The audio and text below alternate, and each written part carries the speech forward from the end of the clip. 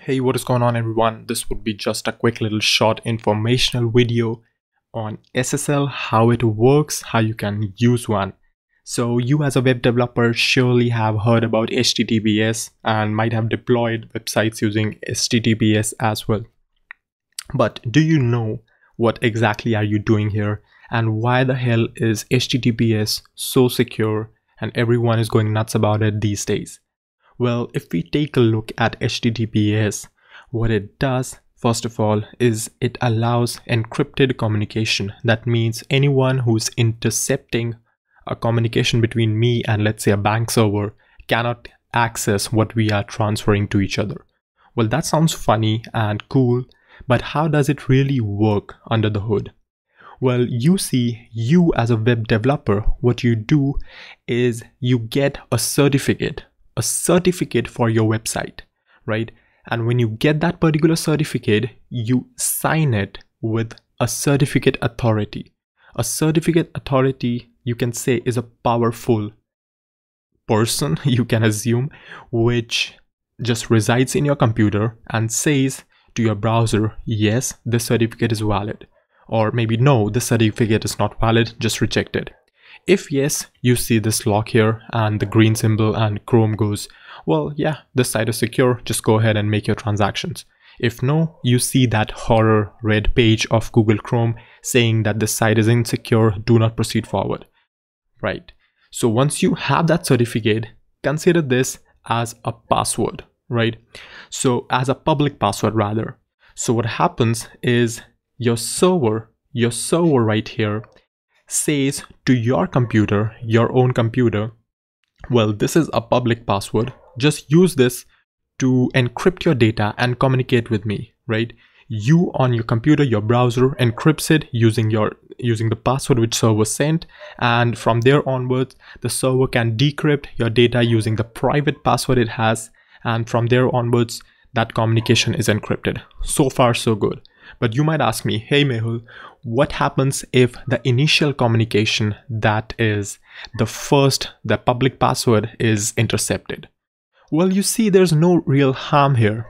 The first thing, you might think that an attacker might sit in the middle and replace the server's public password with his own, right? But remember, that public password is actually a trusted password, right? So an attacker cannot really generate a public password, in our case that's a certificate, a public password for your particular domain without actually owning that domain, right? So if an attacker does not own that domain, he cannot generate a public password for that domain, that means a certificate, because he cannot make the certificate authorities sign that particular certificate for him. Make sense? So what happens is that if you own this domain, let's say if I own this let'sencrypt.org, I can create a certificate for it. I have to prove to certificate authorities that yes, I own this domain, and then they would sign that certificate, and from that point onwards, I can send that certificate from my server to my users which are using my website, and their certificate authorities which are installed offline on their systems that come with their browsers would actually verify through that certificate authority whether it's perfectly signed for that particular domain or not, right? This sounds complicated, but it's really fun. So in a nutshell, that is how pretty much SSL is working. Now I have skipped a lot of details, but this is a basic working of SSL on internet.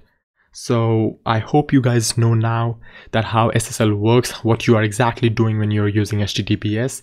And by the way, if you want to implement HTTPS, the certificate authority signing kind of process was paid back in the days like 5-6 years ago. But now with certificate authorities being more lenient, Let's Encrypt is a service which provides completely free, I won't say automated at the moment, you can manually do it as well, but it's completely free and open certificate authority. That means your browser, Google Chrome, trusts certificates signed by this website, and it's free, right? So it's a win-win. Why won't you use HTTPS now? I don't really know. Unless you are on a shared hosting where you cannot access server configuration, or you're completely messed up with PHP and you cannot access HTA access, or you have a ton of limitations, I don't really get why won't you use HTTPS on your website. So Let's Encrypt is a way. Depending upon your tech stack, it really varies how you want to install a HTTPS certificate on your website. If you're using Nginx, there are automated tools. With the language specific, if you go language specific, like Node has inbuilt systems with Express. PHP, you have to use Apache.hta access files, stuff like that. But it's pretty much straightforward. Let's Encrypt makes it super easy to basically just protect the internet. And by the way, this is not really a sponsored video. I just randomly thought of spreading some knowledge right here, right? So yeah, that's pretty much it. If you have any questions regarding SSL, TLS, how HTTPS works, what it means, pretty much I have explained. But if you still have any doubts, do let me know in the comments below and I'll be happy to answer them. See you soon.